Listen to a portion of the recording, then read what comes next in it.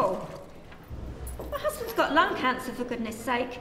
He hasn't got long left, and you expect him to be eating this? It's worse than aeroplane food. Would you eat it? Miss, what is your husband's name? Paul. Paul Silverton? Yes, Paul Silverton, room 25. It's just down the hall. I'll see what I can do. Thank you.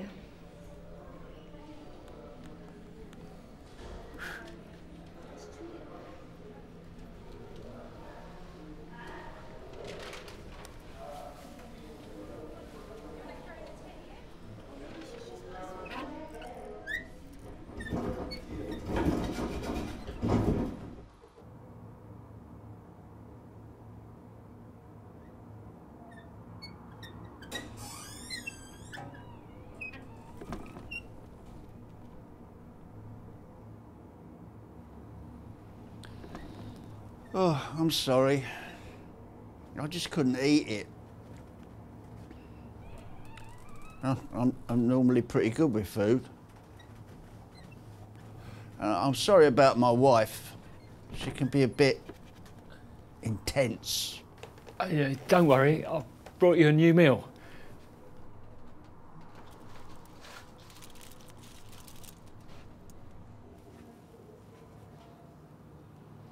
Ham sandwich. I'll take it. Okay. Would you like me to close the curtains, sir? Yeah, okay. Thank you, sir.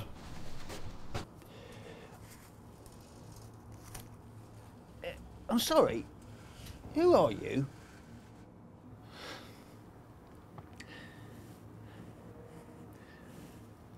Tony Rogers.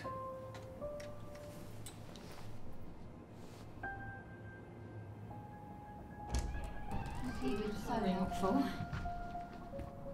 Who are you?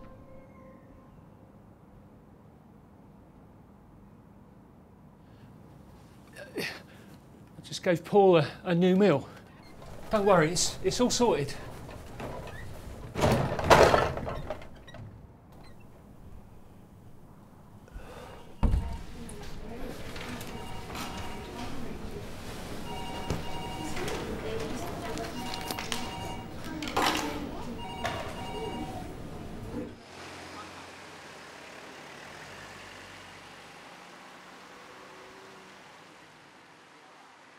Sorry, family only visitors at this time.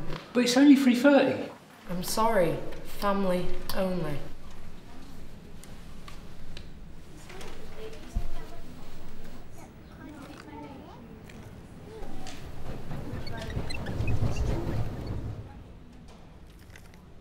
How are you? Really? That's your golden question? Well, to be honest, I've been better. Okay, right, I'll try and think of a better one. How was the ham sandwich? Jesus Christ. Oh, it's you again. He's a friend, an old friend, from way back. Tony Rogers. The famous Tony. Yes, I've heard a lot about you. You were good friends. I don't know, maybe you're enemies. It's all right, Tone. Julia doesn't know the truth. Yeah, Tony tried to kill me once. He got so angry, he tried to run me over in his Fiat 500. You are so full of shit. It was not a Fiat. Anyway, it's nice to meet you, Tony. I'm just popping out for a minute. I'll be quick. You are still a prick, aren't you? Oh. Good to see you again, Tone. Now, you took your time. How long's it been? 30 years? Do you forget about me? No. Did you forget about me? No.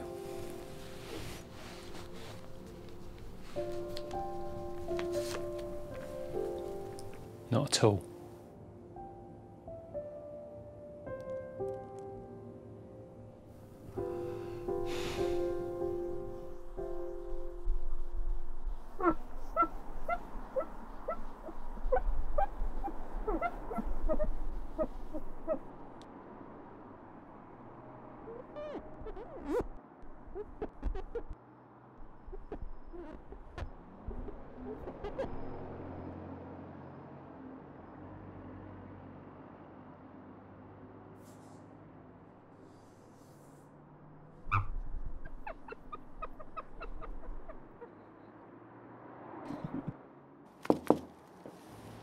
Knock, knock.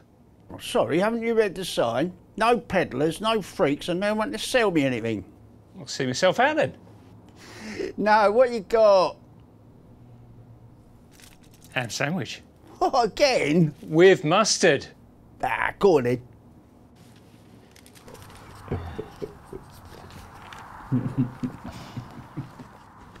Oh, it's you again. Look at these photos Tony's brought in. Huh?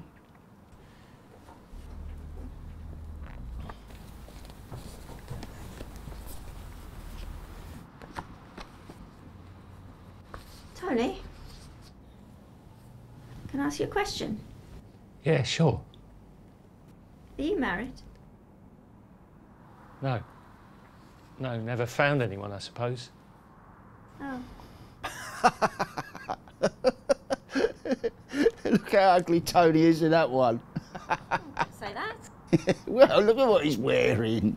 To be fair, it wasn't my best look. Well, you're supposed to be a friend of yours. I'm thinking you're the funniest man alive.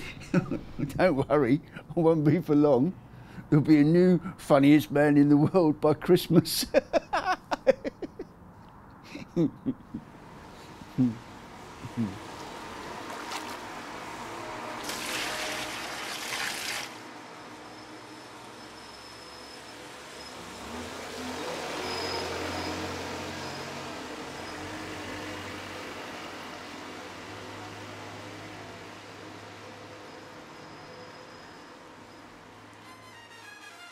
Tony!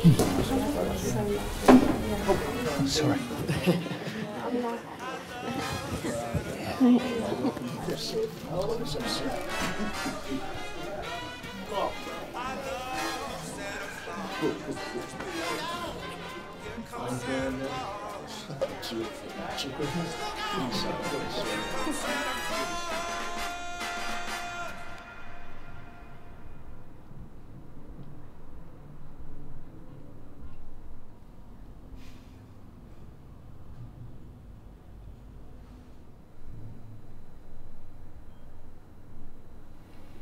Did you have a good night?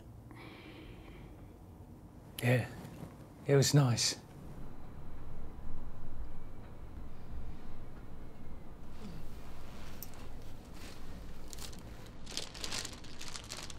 You'll have to change the water. Don't worry. I'll let someone else do it tomorrow.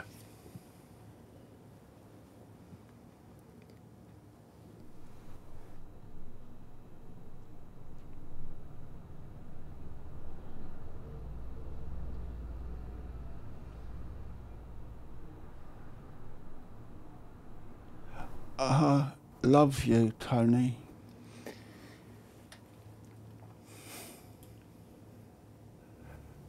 I can't believe I never tried to find you before. Don't worry. I've really enjoyed being with you again. That's the thing I regret the most.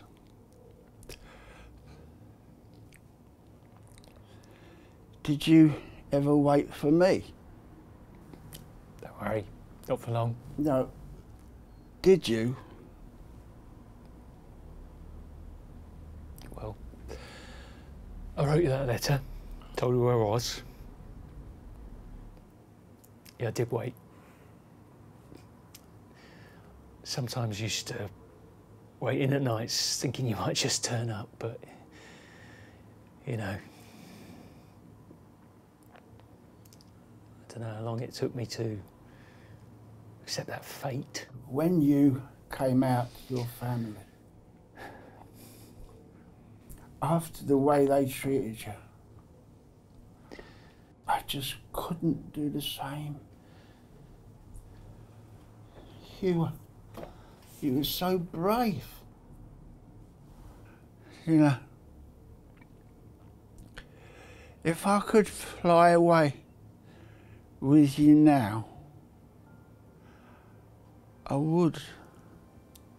You're here, nowhere else. Your family loves you, Paul. I know.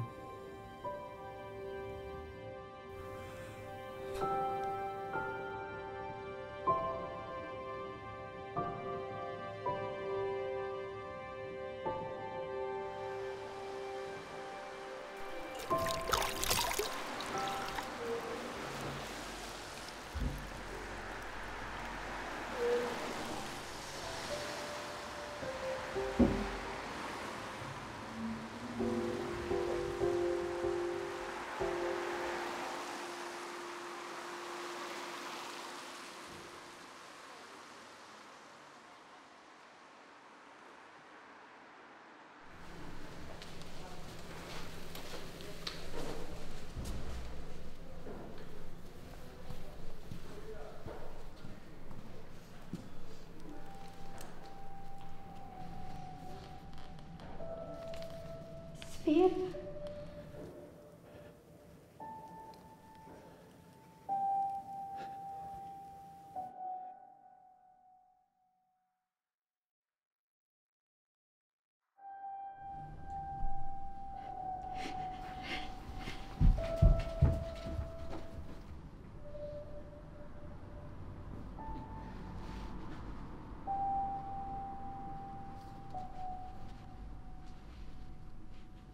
Dear Tony, I've never really been one for writing letters, or anything else for that matter. But for you, I'll try my best. In my life, I always thought I was doing the right thing. You know, it's funny the things they say a man should want. The wife, the car, the kids. But that's not what I wanted. I made some bad decisions, Tone. But you were the best thing that ever happened to me. Seeing those photographs forced me to recognise what I've missed.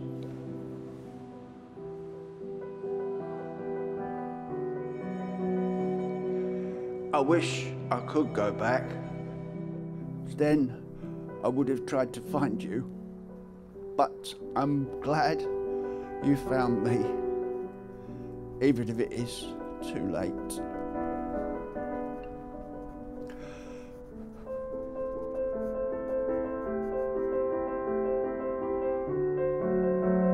I can't do anything now but tell you that I love you, that I've always loved you, and I'm sorry for the missing years. I guess all I can say is, take care of yourself, Tone. You have so much to give.